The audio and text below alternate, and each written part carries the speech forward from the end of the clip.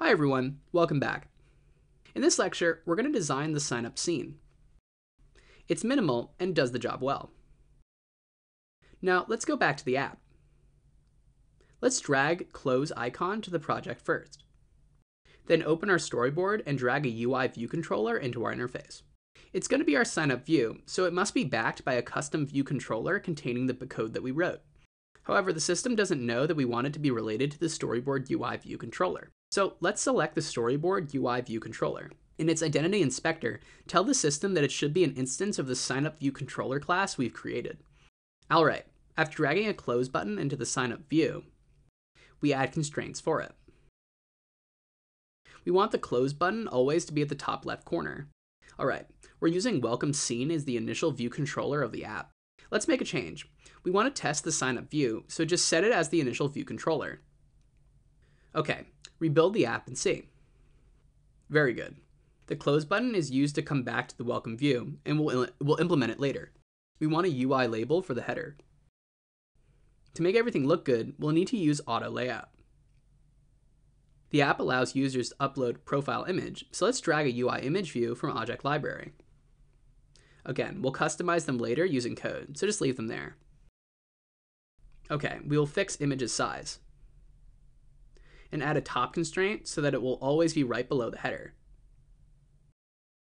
And the profile image should be centered horizontally regardless of the screen resolution and orientation. Let's change the background color so that we could see it on the screen. Okay, good. Let's continue the design process. We need 3 text fields for data fields. Let's drag those UI components from the object library.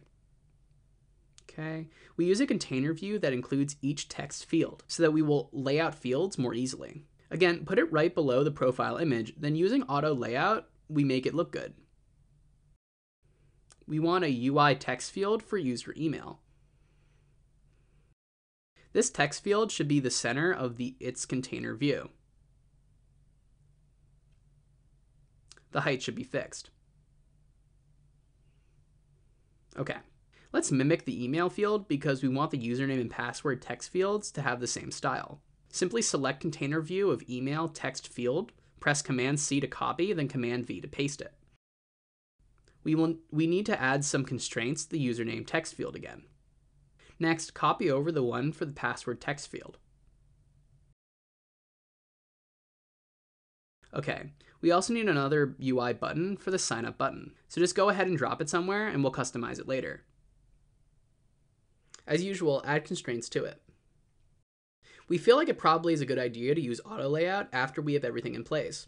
It's because auto layout is about relative rather than absolute positioning. Finally, we're going to create a button to switch the sign-in view.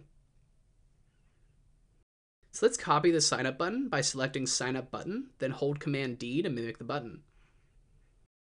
Then define and create constraints again. Just give it a title and we'll update it later. Alright. Let's build the app and see how it looks. Good. Our objects have now appeared on the screen.